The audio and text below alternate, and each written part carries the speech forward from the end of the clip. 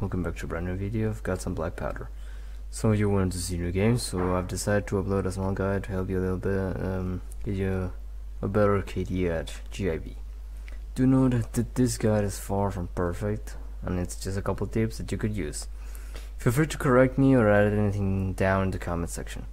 And also, I'm not forcing you to play like this. If you like it, I'm glad I could help. If you don't, well, go on, keep playing as you wish. It's not really my issue, I'm just trying to help you with this. Excuse me if some words might sound repeated throughout the video as I wrote the script after I gathered all the clips. So anyway, let's just jump right into it.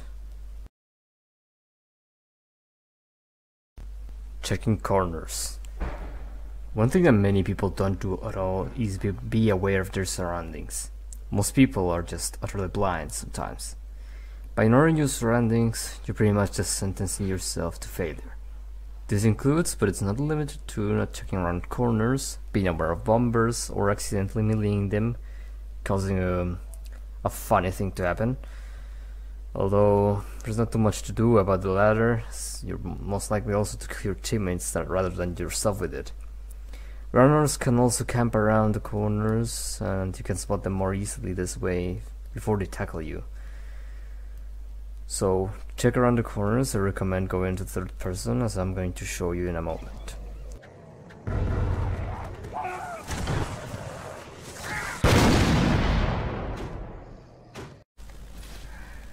Or it's always nice to try and avoid getting destroyed.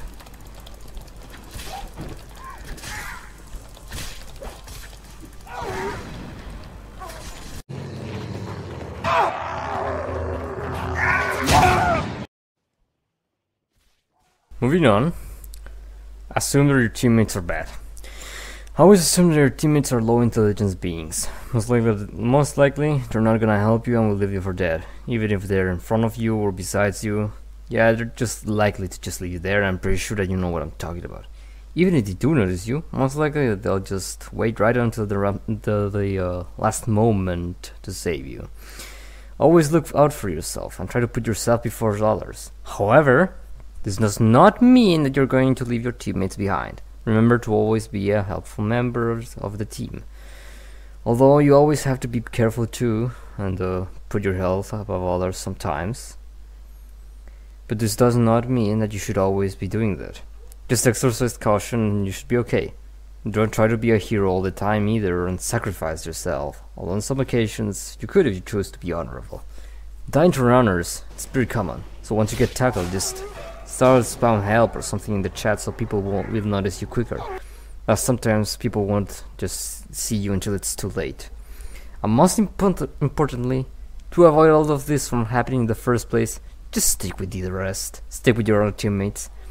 That way, you're gonna be avoiding most of your deaths like that. And you're gonna be saved a lot more often. Although it's not always the case, try to keep yourself alive at all costs, and don't be the teammate leaving others behind whilst they just watch people die. Just don't be that person. Be helpful, and also be more careful. For our next point, stay with your teammates and communicate. Fall behind and you'll be buried out the back later. By falling back, you're exposing yourself to the zombies that spawn around the back area once all the players have left. Not only this, but once you get grabbed or tackled, which can happen, you're less likely to be saved if you're sticking behind and alone. That is, unless you have a battle buddy with you, but that's unlikely. You're in the dark, someone might just swing and hope to save you if you're sticking with the rest. Otherwise, you can just start saying your goodbyes. Another thing is, don't rush ahead. Especially if you don't know what's ahead of you, or just don't rush ahead alone, as it most likely will lead to you dying. Here are some example clips. Dodging and weaving. Dodging and weaving refers to the act of dodging an enemy around. I recommend doing it in third person, although you can also do it in first person. But in third person, you could see if you're gonna run in a zombie, if you're backtracking a bit, or backpedaling. Do note that this method is not entirely foolproof, and you can still get grabbed, and most likely you can also get damaged. However, It will still save you from a couple grabs and hits if you're doing it good enough. Back up, move around the zombie, attack quick, and hit him fast. For waves of zombies, this can also work if you start falling back behind. However, do what you do, don't get cornered. Just keep backing up behind and make sure that there's nothing behind you.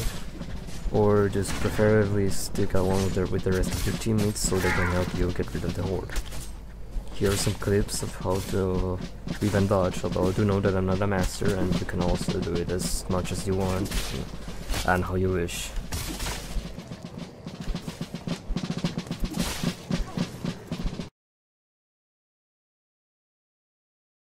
Point is to run away. It's okay to run away sometimes.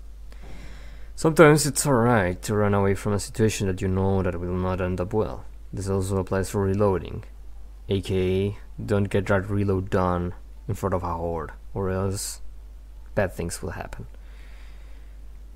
Don't reload near zombie spawn, and also don't do anything that makes you vulnerable, such as healing, blessing, or just healing another teammate. You know that runners can tackle you mid-animation, so when there's nothing that the other person will be able to do. Or if they get grabbed, you're also gonna be stuck in the animation until it's over, and most likely that will end up with you and them dying. Running away from a horde while somebody's getting killed is sometimes okay, as sometimes there's no chance of saving them. However, you always should try to save them, as there's also something that can be done with the crucifix, shotguns or grenades, whenever possible, although greens are not too recommendable.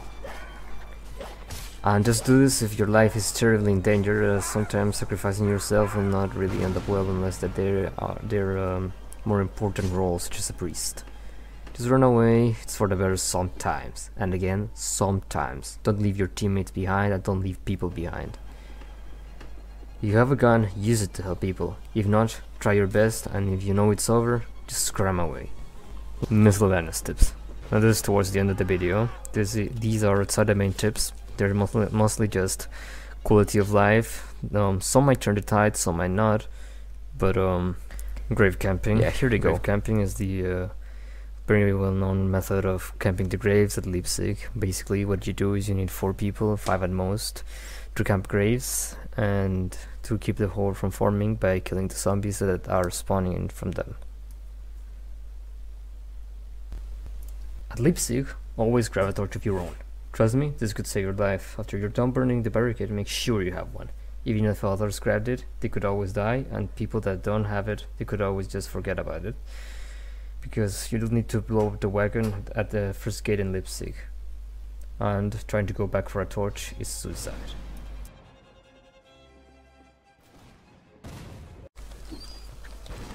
Another thing I should have probably mentioned is that you can actually attack zombies through these walls. Well, you can see it right now because we just cleared it. However, it's always recommendable that you try that, and no bumpers will not blow up on you, unlike in the house on the top.